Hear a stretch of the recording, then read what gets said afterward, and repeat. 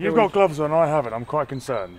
Well, this is just in case I have to handle a dog. But okay. I'm sure you've seen gloves before. You've got yeah, no. Well, I'm not going to ask you to bend slightly down longer with the arm length when you've got cows. What we're going to do, this is actually a lovely champion bitch of Andrea's.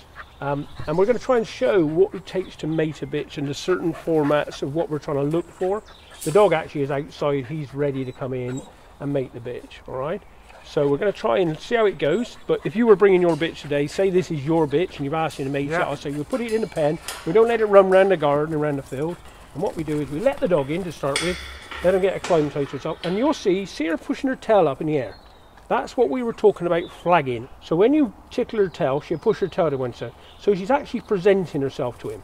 And then he'll jump on her back, and hopefully he is straight up for it. But what you'll find a lot of times is a lot of bitches will be aggressive at this stage, and they don't want to be mated, and they certainly don't want to be mated naturally. All right? So what we're going to do is show you what we would do to help him out, okay? He's waiting outside. Do I let him in? In a minute we're going to let him in, but if we were to say this bitch was a little bit aggressive, or you have a problem, it's a first time bitch, or you haven't mated it and it's first, it's older bitch and you've never mated it, what we would do is handle it. Andrea, it's her bitch, so she's going to hold the bitch. You're going to let the dog in. I'm going to kneel down. That's what the gloves are about. I'm going to kneel down. Can you kneel down, please, madam? And I'm going to hold the bitch like this. So I'm going to hold her properly. If you could let the dog in for me, take him off the lead. Whoa, he's got so keen. Hold on one sec.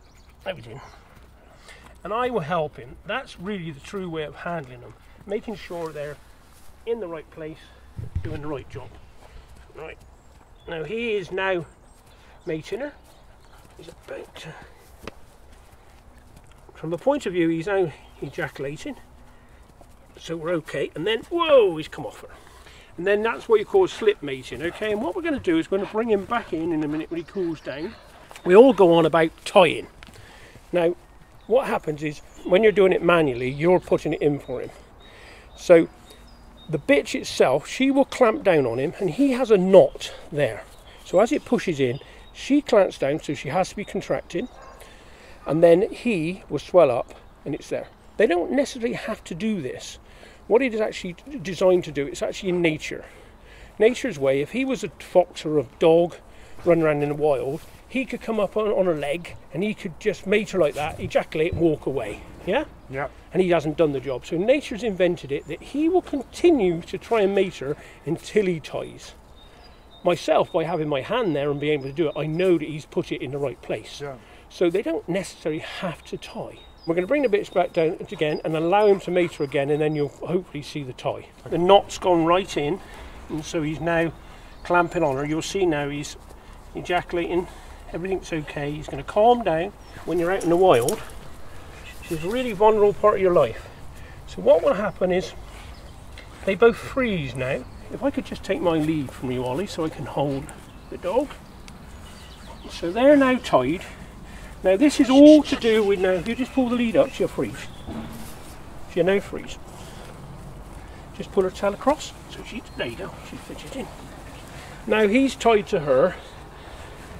This is what you call the tie, okay? Sometimes when I get really bored, I give him a bowl of dog food, and then that takes him his mind off the job and he finishes. At this point, the semen has obviously entered the bitch. Yes. So essentially the job is done. Yeah. It's nature's way of saying he's actually done the job properly. We've had this one ovulation tested. She's actually now right on her middle of her days, and so she should take now. And then 63 days later, hopefully, fingers crossed, you will get a litter of puppies. So we've been stood here for 10 minutes, and they've still tied. How long can a tie last for? How long do you last for? Sorry. Thanks for that, Dave. For more on Countryways Gundogs, go to countrywaysgundogs.com.